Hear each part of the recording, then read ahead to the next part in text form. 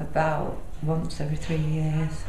I really don't like going, and I always think that they are always saying you should have electric toothbrushes. Well, if that's the case, why do they sell so many ordinary toothbrushes? They should lecture you, do you know? And I don't think they don't know that they're in one of the poorest areas of Salford, and if they're telling people to buy electric toothbrushes, they can't afford them. Why is the market flooded with normal toothbrushes, do you know?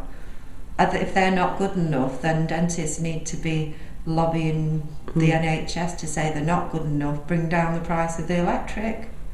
You can pay £200 for an electric toothbrush. Do you know? They're not cheap at all.